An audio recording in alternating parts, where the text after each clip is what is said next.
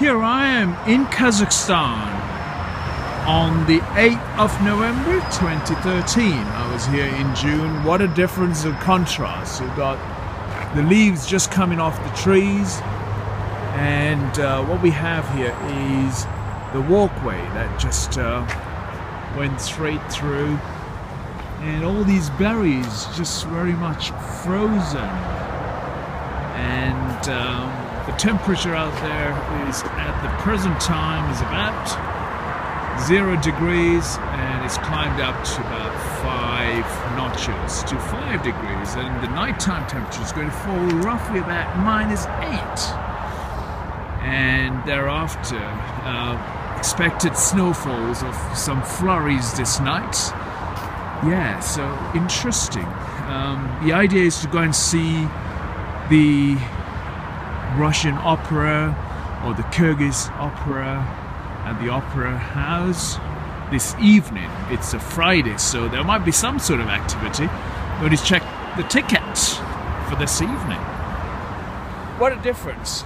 I was wearing a t-shirt and now a hybrid jacket with some insulation underneath that jacket just to keep me slightly warm, as you can see there. Okay, there's a corner shop, Turkish and all sorts of different dishes are being served there, and so I'm going to see that's the whole Russian. How are you doing? You all right? He's giving me a little smile and all that. Lovely jubbly. Yeah, we've got some Turkish kebab place. Is that Turkish kebab? Is that right? Oh, this is bookmakers. Bookmakers?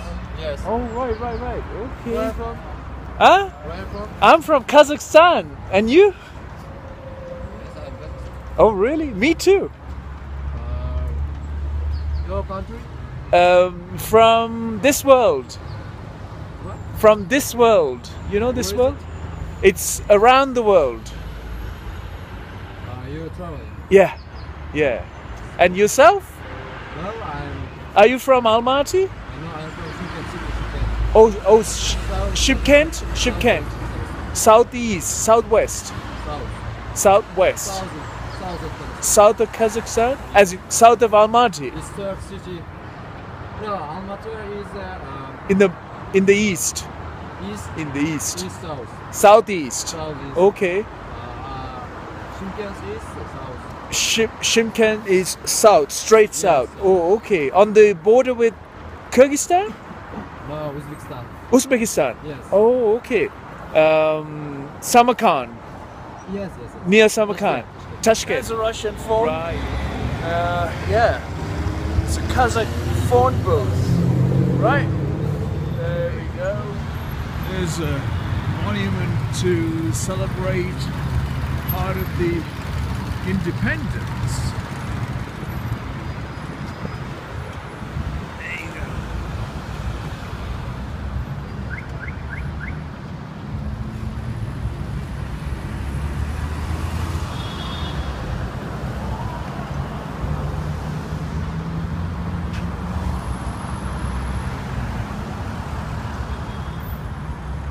There is no tourist. Even if there was any tourists, they would only be in a hotel. So, to learn, to understand, to embrace, to inspire, all you have to do is get your backside out of that hotel room and explore it. Yet, these days, most of the people are exploring using the internet, free Wi-Fi on an iPad, on an iPhone, on a tablet, on a computer at the business center. So even if you've come this far, all you would do is simply sit in a hotel, cafe, in a bar, watching football, rugby, and all types of sports that are featured on the other side of the planet. And the heritage, the architecture, the culture, the most amazing national monuments like this one here are being forgotten. And then you would say, I have traveled to that place, and you come back depressed, not smiling, confused, learn very little about that city or that nation or those people. Yeah, what can I say? I can say very little about how the world and the people are behaving today. There's a beautiful side of this amazing land here in Almaty on a winter or beginning of the winter season. Boutique, a Kazakh costumes, and Kazakh artifacts that serves you some magazines, daily newspapers, and knickknacks of things like cigarettes, more importantly, been sold in these little kiosks, which is in the past used to be one of those traditions, you see. Having a traditional, what do you call the? It's not traditional, but it's a lot of teenagers eating. It's a Turkish hot dog. Oh, it's a Turkish hot dog. But Yes. it's in. But is that kebab?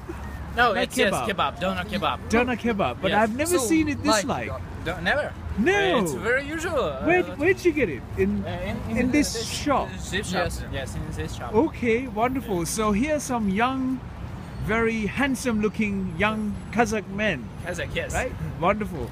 And having a doner kebab, but in a wrap. In a wrap. Yes. That's a wrap, right? Yes, yes. Okay. Wonderful. Thank you, gentlemen. Hey, it's a nice little park here, as you can see. Pretty interesting, eh? Yeah, pretty interesting.